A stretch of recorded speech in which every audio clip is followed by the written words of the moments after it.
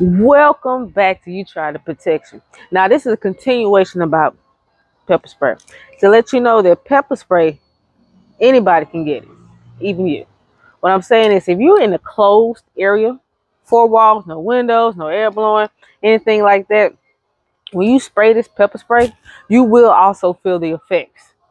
It's like a peppery feeling all in your throat, start to scratch and itch. You like doing all that stuff, and your eyes start to burn, you start to get watery. You have to constantly blink in order to help push those tear ducts more.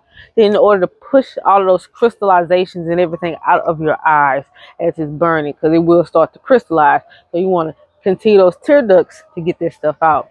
And then the next course of action is to go and water your eyes, water your face, water, at least about 30 seconds or so, constantly blinking. And then I want you to get milk.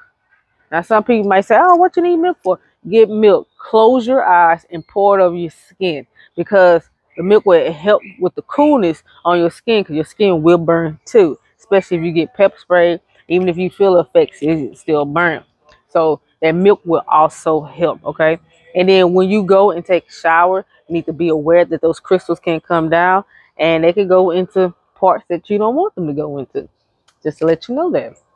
So what you want to do, you got to wait a while before you take a shower. And when you do, you got to be careful. You can also use Johnson & Johnson, some baby soap or something, and it can help you wash all that off. That can help too. So you might want to use that also. But be careful if you ever get pepper spray and go take a shower, because it can re-flare up from the crystals and the water, and it gets down into parts that when it trickles down, it just goes and it gets the part that you don't want it to get into. So just make sure you are aware. When you're in a closed area, you will feel the effects of pepper spray when you pepper spray someone.